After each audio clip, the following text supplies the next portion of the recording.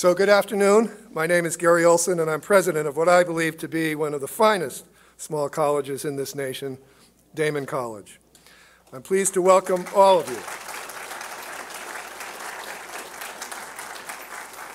to our second Daemen College Distinguished Leaders Lecture. We're deeply honored today to have as our second distinguished leader the Majority Leader of the U.S. House of Representatives, Congressman Eric Cantor of Virginia. Now,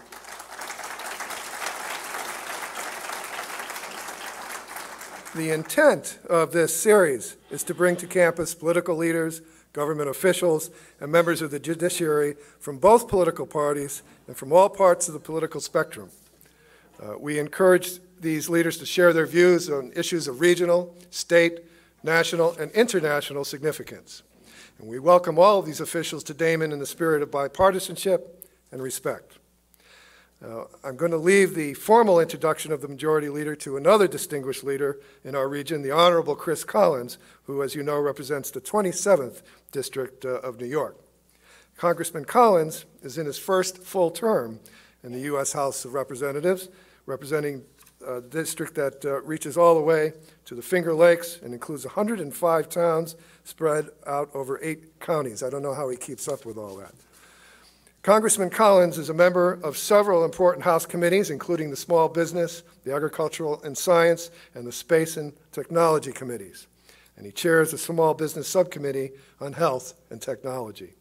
He earned his Bachelor of Science degree in Mechanical Engineering from North Carolina State University and an MBA in Finance from the University of Alabama in Birmingham. The Congressman has served as the Erie County Executive, and he's established an impressive 36-year track record as an entrepreneur and business owner in the private sector. I know that Congressman is especially proud of his lifelong distinguished membership and service in the Boy Scouts of America. Please help me in welcoming the Honorable Congressman Chris Collins.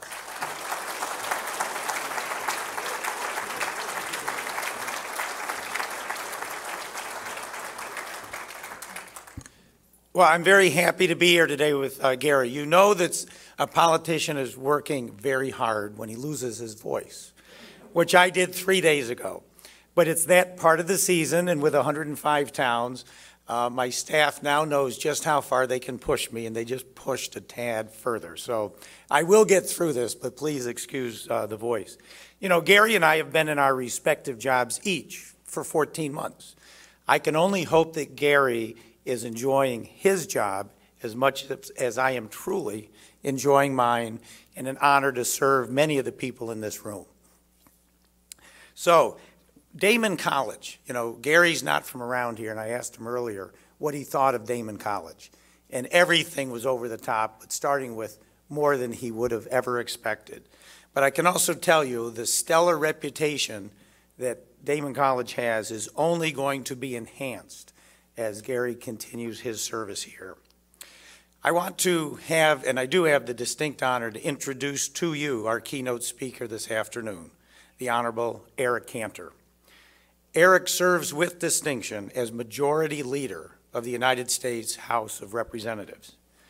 Eric has represented the people of Virginia's 7th Congressional District since 2001. And Eric was elected by his colleagues as Majority Leader for both the 112th and the current 113th Congress. As a representative and a member of the House leadership team, Eric has earned a reputation as a strategic thinker and ideas-driven leader.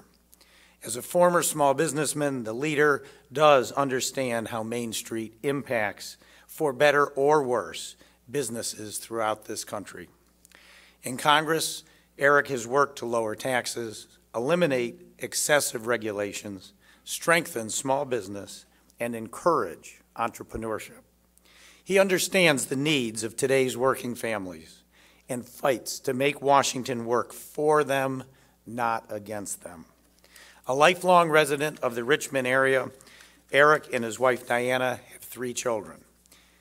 It has been my pleasure to get to know Eric personally while I was running for Congress, and certainly now since I've become a member. Even as a new member, or a freshman as they like to call us, I'm too old to be a freshman, but I don't know. We'll just go with it.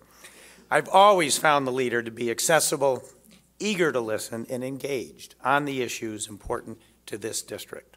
Well, this is the 26th and the 27th district. That's how it works. It's my honor to serve with Eric, to welcome him back to Western New York, and introduce him this afternoon. Ladies and gentlemen, please welcome the Majority Leader of the House of Representatives, the Honorable Eric Cantor.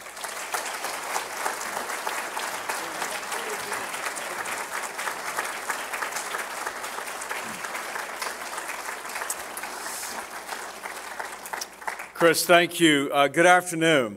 Good afternoon. It's a real pleasure to be here in Western New York. First time in Amherst, first time at Daemen College. I want to say hello to my good friend, mentor, Tom Reynolds, who's here. Tom was one of the first folks that I met when I was elected to Congress and started serving in 2001. Of course, Jack Quinn, it's great to see him as well. A real pleasure. And I will say to my good friend Chris Collins, awesome without a voice. You say all those nice things. I'm just sorry I didn't bring my wife with me. So, delighted to be here and a participant in this series. And I want to say to President Olson, Bobby Mills, and others, Brian Rusk, others who allowed for this to happen. It's a real honor for me to be here. And obviously a lot going on right now, and a lot of folks in this region, I know, not unlike so many other parts of the country, feeling challenged today. And I think the reality is too many families in America today are worried. They're worried about our country. They're worried about the America that their kids are going to grow up in. And the worry is so acute, I would even suggest that the number one issue facing this country today is, on behalf of those kids that folks are worried about, can we restore an America that works? And I look at Daemen's logo and statement of mission, a world of opportunity.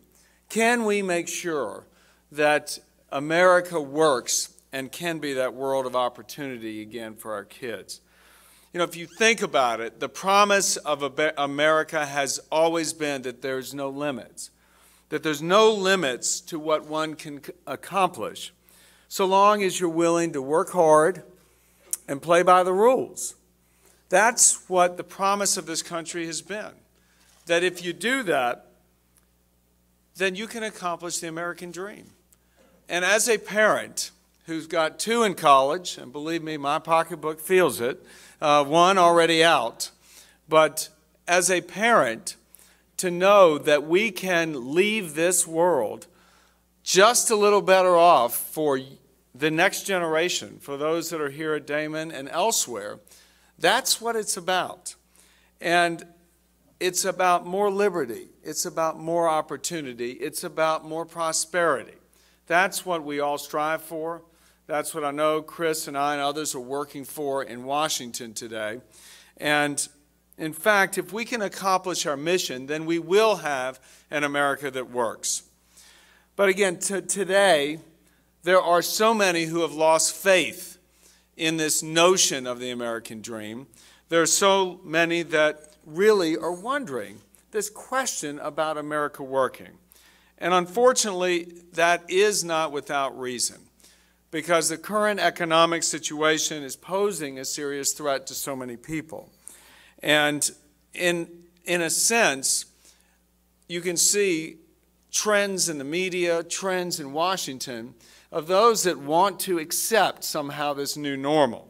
And when I say this new normal, I mean the fact that there's right now 1 out of every 6 working age male can't find work right now. That's not something that we should accept. It shouldn't be normal for wages to remain stagnant. It shouldn't be normal to leave middle-class families of having to struggle to pay the bills and wondering whether they can get ahead. That's not normal for America.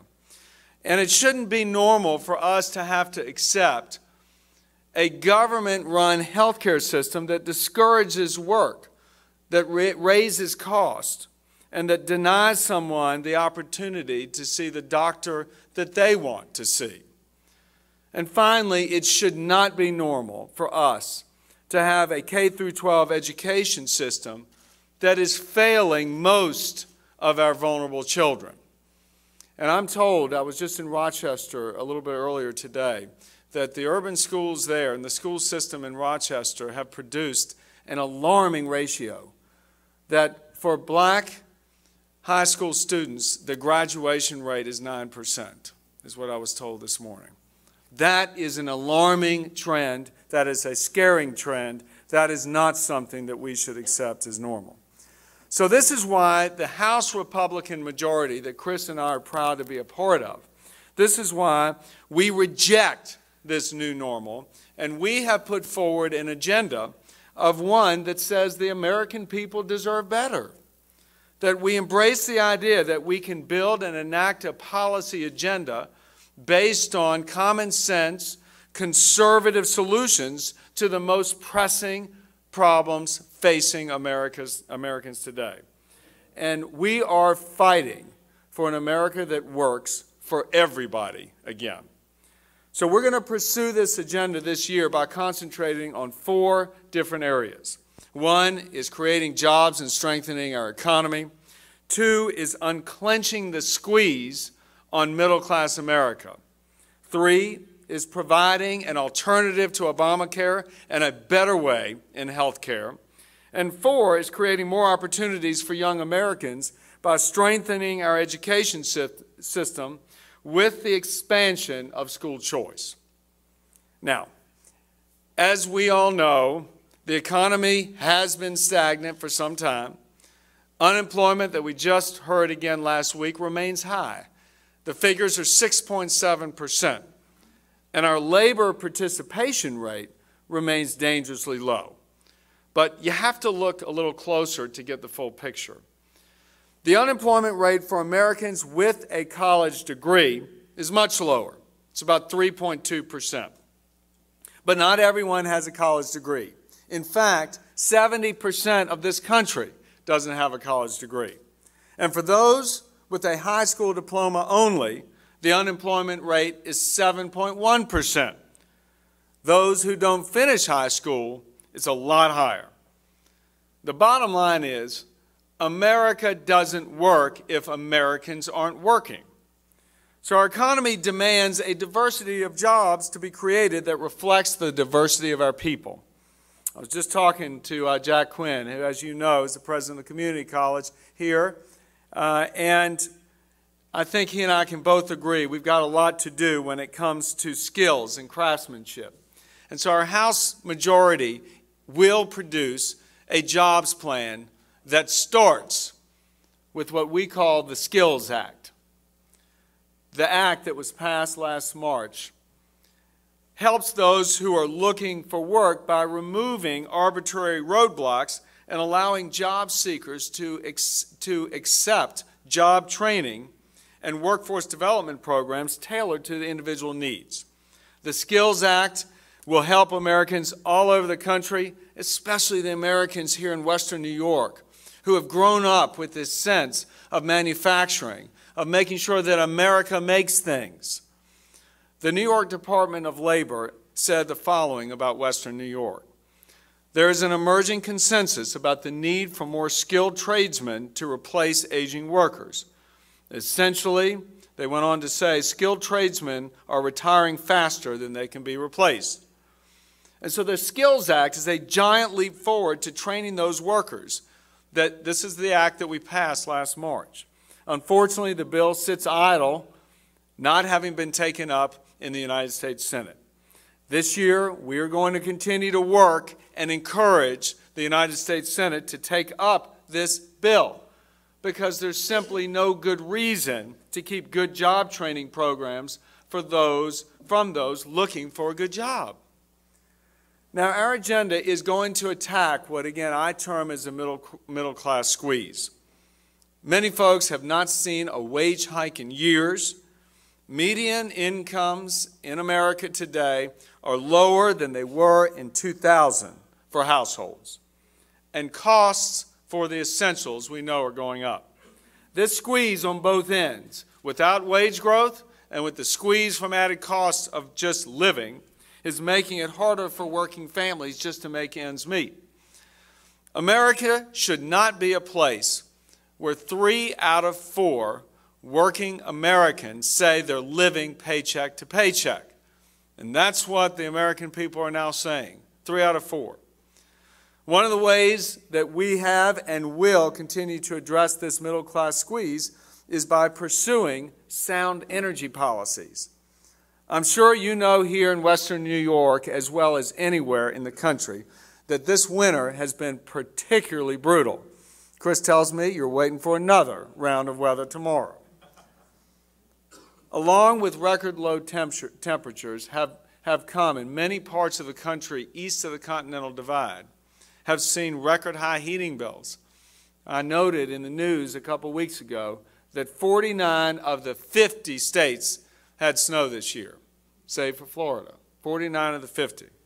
And I bet everyone here in Amherst, New York, and the greater Buffalo region knows exactly what I'm talking about when you're talking about home heating bills here in the beginning of March. This has caused millions of working moms and dads to have to sit around the kitchen table wondering how they're going to afford to keep the heat on. And there are few concerns greater, this time of year especially, than being able to heat your home and provide for your family. Now, as a result, the House of Representatives acted last week in what we deemed Home Heating Week. And we tried to put forward and successfully pass bills that reformed the regulatory process and the infrastructure problem plaguing the expansion of energy supplies and trying to make energy more accessible and more affordable for working families. The goal of these reforms is very simple. Let's lower heating costs for working families. Wage earners everywhere have more important things to worry about than Washington making it more expensive for them to heat their home. Now, one of those things that people are worried about continuously is that thing called health care.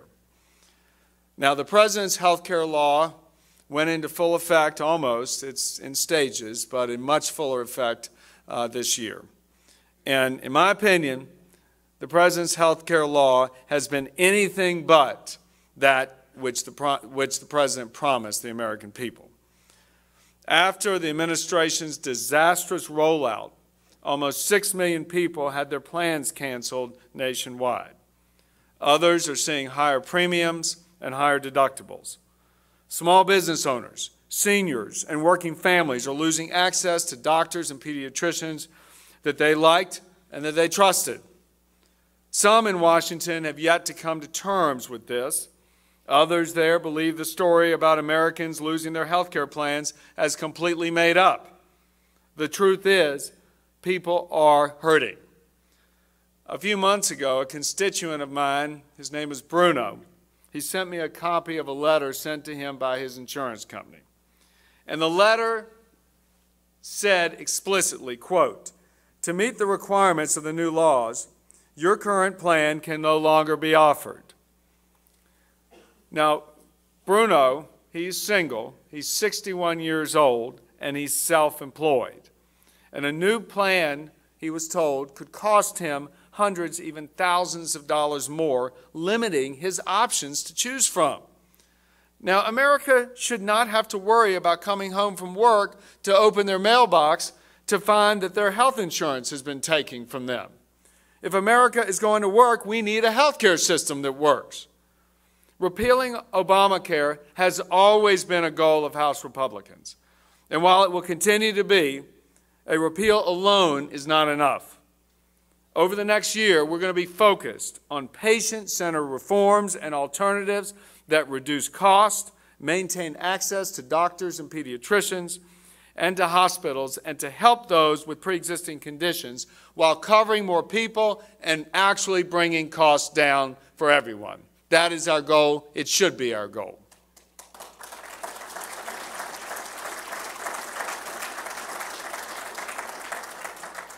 Finally, we'll be focused on expanding opportunities for young Americans. The first step towards a world of opportunity, as Daemen so proudly promotes, is having an opportunity to live the American dream with a good education.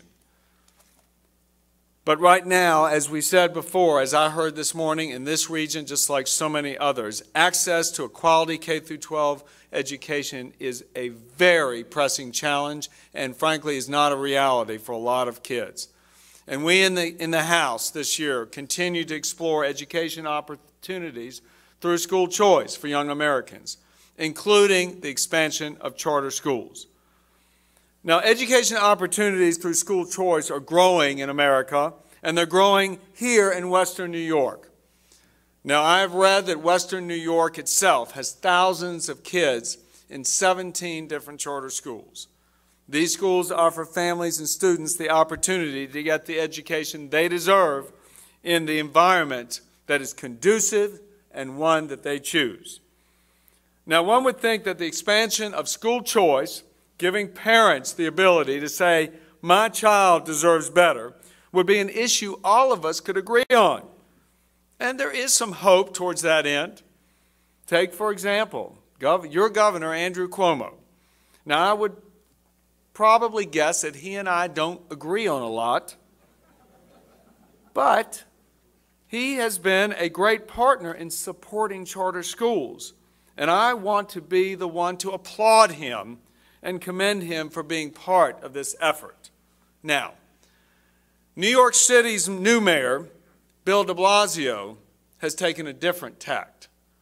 Mr. de Blasio recently informed 4 charter schools in the city that they could lose their physical location, their buildings.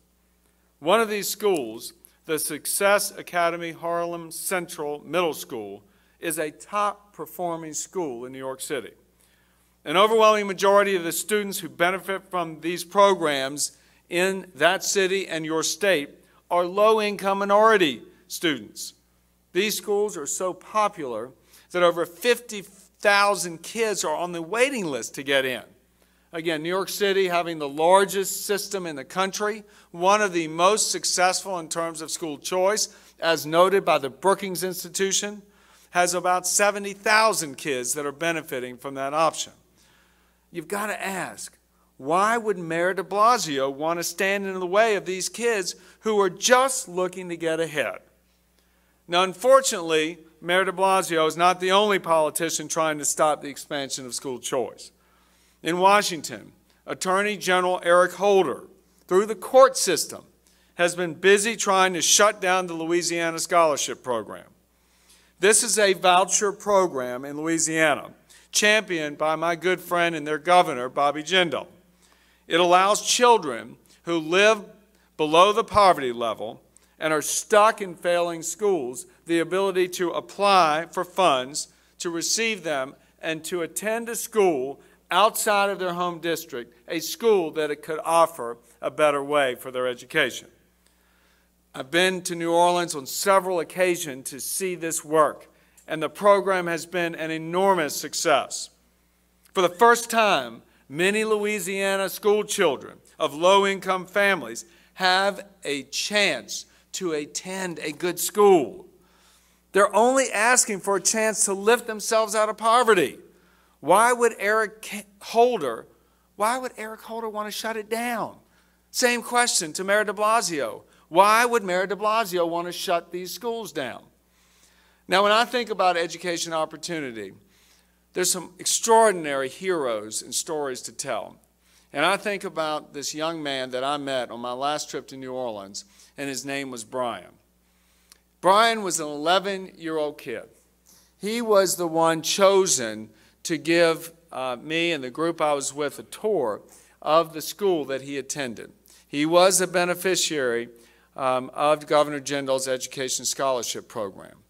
So when we pulled up to the school that early afternoon in New Orleans, Brian greeted us outside. He was there, he was standing upright, he was in his uniform, and he had a smile from ear to ear. He couldn't wait to welcome us into his school. He wanted me to meet his teachers, his school and classmates. Couldn't wait to take us out onto the playground and show us where he played basketball with his friends. Couldn't have been more of an inspiration. I talked to him a little bit. He had a dream. He told me that he wanted to go to college and wanted to become a doctor. Now, I asked the principal more about Brian when I got a chance. And the principal told me that not unlike the other kids at that school, Brian came from a severely underprivileged background in the inner city of New Orleans.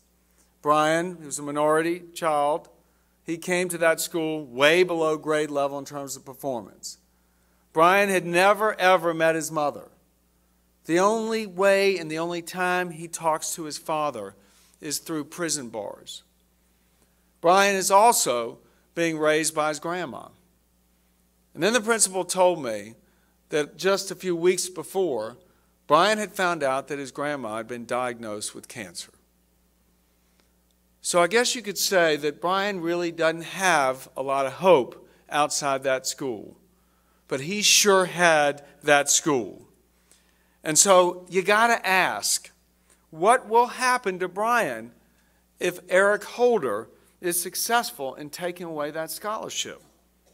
Who's going to go to Brian's grandma and look her in the eye and tell her and her grandson that he can no longer have the opportunity to attend that school? That he can no longer have that hope and that dream of going to college and becoming a doctor? Only the enemies of opportunity, of school choice, would be the ones to do that. And America should not be a place where kids and parents have to worry about politicians and their government keeping them from attending the school of their choice. That's not how America should work. So going forward, Chris and I and others in the House are going to be fighting hard for kids like Brian, for working middle-class families who are stuck in that squeeze, to expand solutions that work for everybody, not just for the privileged few. That's what our agenda is about. Now, in closing, I just want to point to a statement that was made in Ronald Reagan's inaugural address. It was then, in 1981, that President Reagan said, "It is not my intention to do away with government.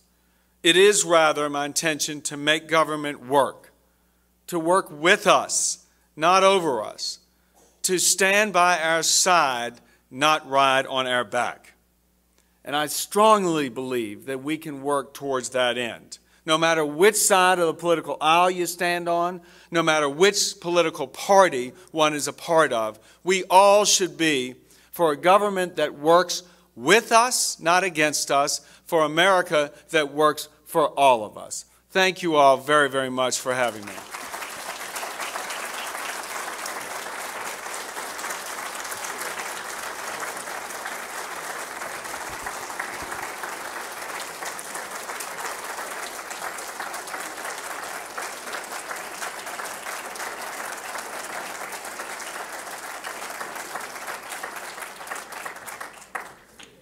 The leader has a tight schedule, but he's here for a short while and can take some questions. Bobby Mills has the microphone, so if you raise your hand, he'll come over to you. All we ask is that you stay on the topic of the speech and not other topics, okay? I'm Kyle Sims. I am a senior at Amherst High School. This is us over here. Welcome. Welcome. I know you're really upset getting out of school, so, but Yes. welcome. Glad you're here. You mentioned the story about Brian and the charter school, and I'm wondering, with the rising cost of a college education, what is the federal government's role in helping working class families and middle class families pay for college?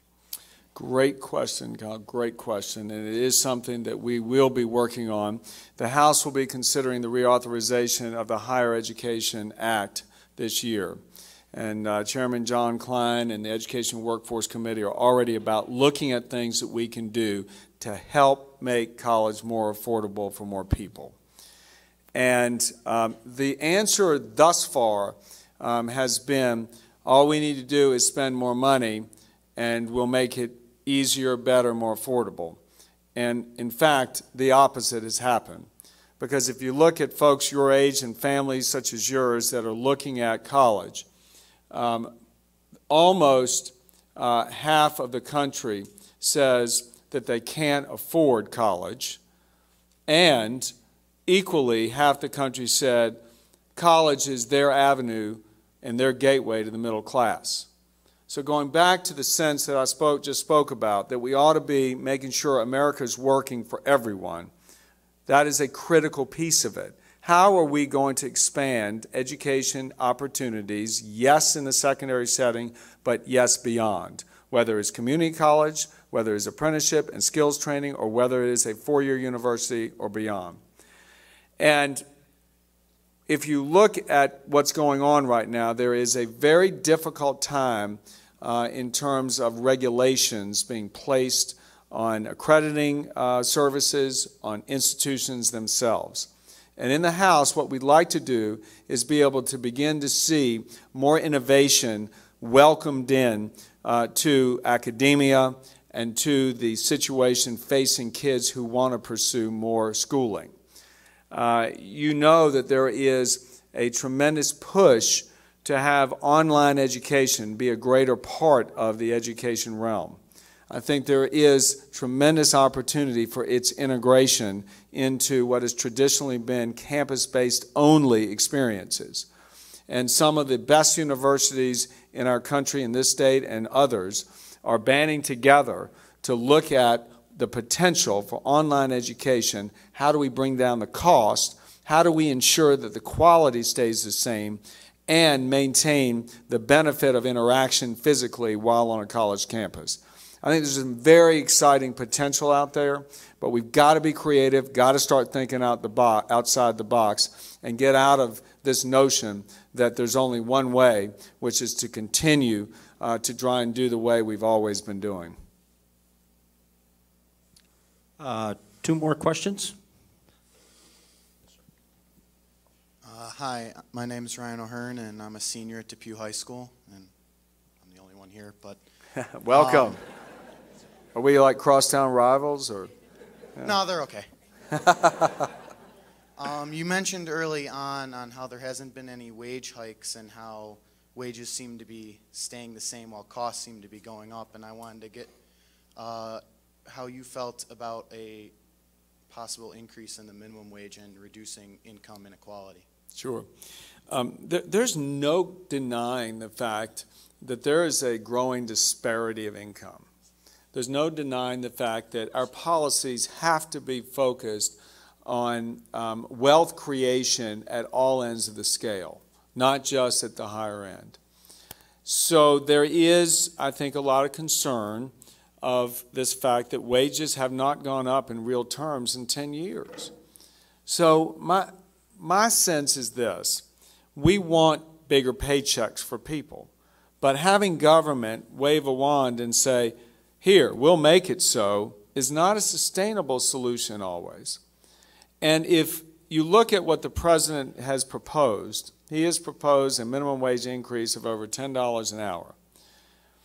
And what I would say to the president, and have said before, is we can do what you want to accomplish without harming those who are going to be creating the jobs that we want more of. And that is, if you'll join us in rolling back this regulation under Obamacare that has changed the 40-hour work week to 30 hours. And I don't know if you're familiar with that, but the requirements under the law say that an employer must have 50 employees deemed full-time in order to come under the mandates of the law. But that full-time has been defined under the law as 30 hours a week, not 40. So if we were to just restore that back to 40, that's a 25% increase in one's paycheck. And if you compare the numbers, a $10.10 minimum wage versus rolling back that regulation would yield $2 more for the wage earner per paycheck. But you're going to have the harmful effects, as the Congressional Budget Office indicated, of an increase in minimum wage on job creation. So my response to the President is, why don't we work together? Let's do what we can agree on now, which is roll back that regulation, make it so that folks have 25% more back in their pocket, and don't harm the outlook for job creation by employers the way that the Congressional Budget Office warned. So I believe there are ways for us to do this, again, that can work for everybody. I think, do you have time for two more? Sure. Great.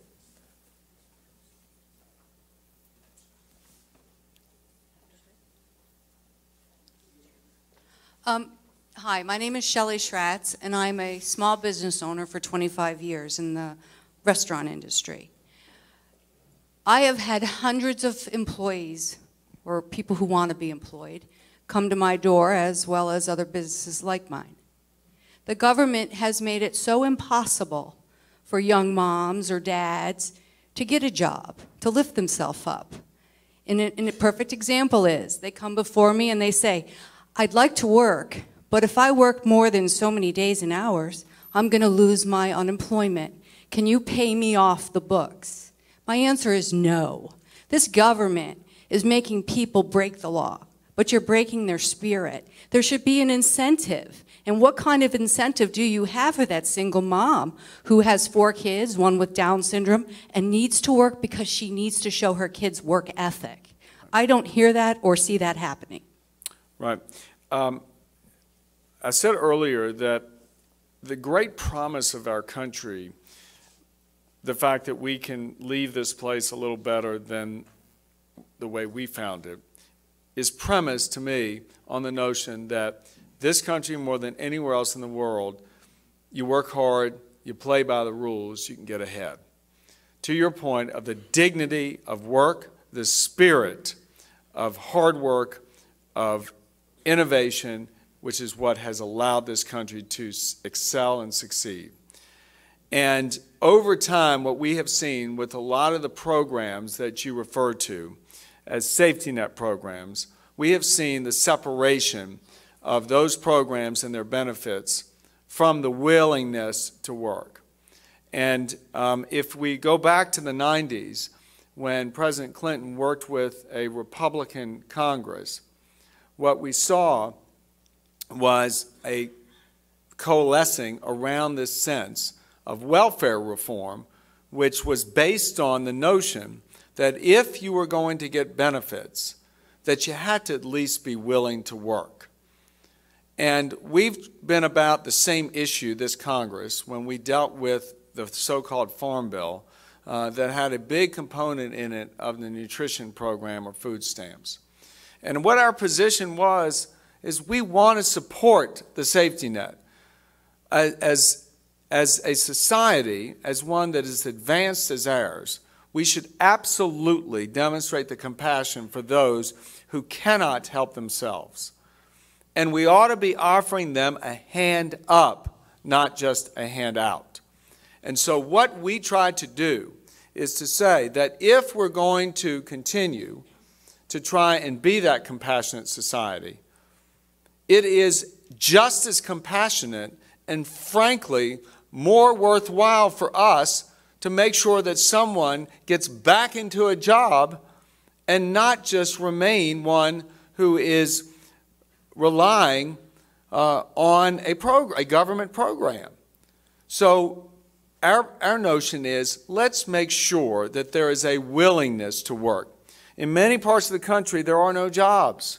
So you can't require one to have a job if they're down and out and don't have any help.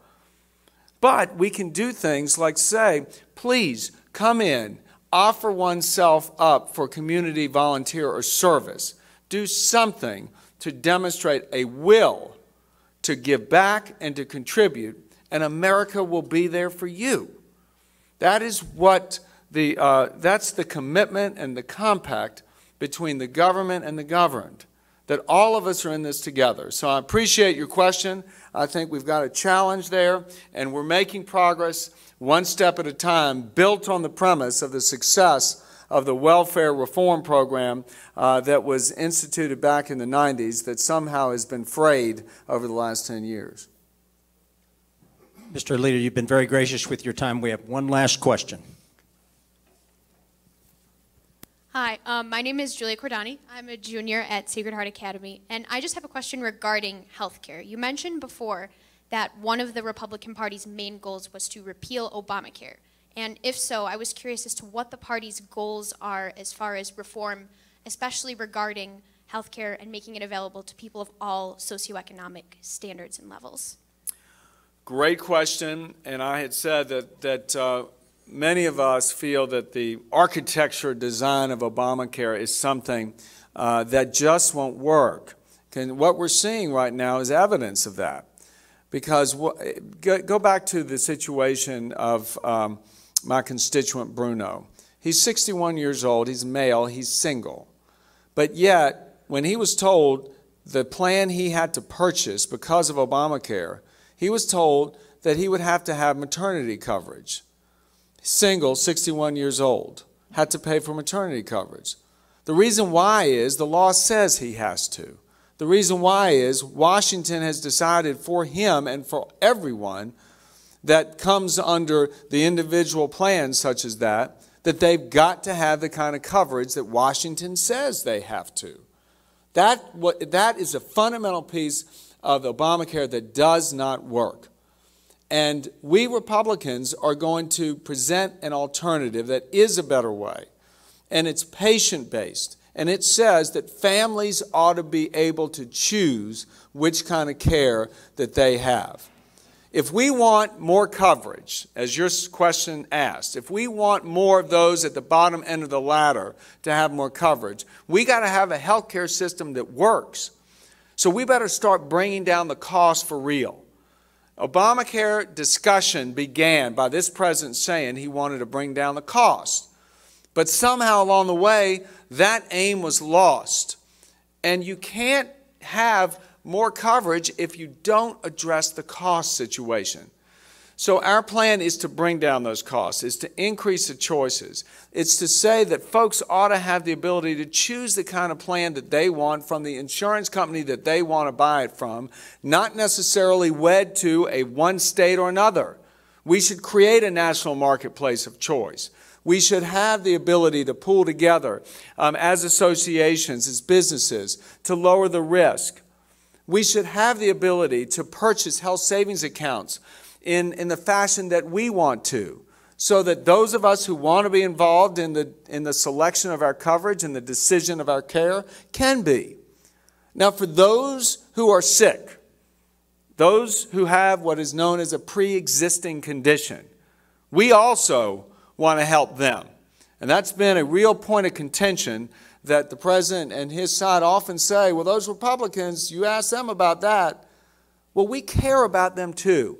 And in fact, in 2009, we passed an alternative in the House when Obamacare was being voted on that spoke to those patients who were being denied coverage by their insurance companies because they had a pre-existing condition, they were sick. We said, we don't accept that. We don't want that. And what we did is in our plan is we said, let's create what is known as high-risk pools. Basically an insurance pool or reinsurance pool that is there at all the states' level, adequately funded, and required to provide insurance without going too high that's unaffordable for sick people. That way we can do this without spreading the cost to everyone. It's just a smarter way to go about it. But we do have an alternative. You will see us continue to work on that and bring it forward this year. But excellent question. It'll be very, I think, involved in the public debate as we go forward. Thank you all again. It's been a terrific audience. Thank you. Let's give him a real Daemen round of applause.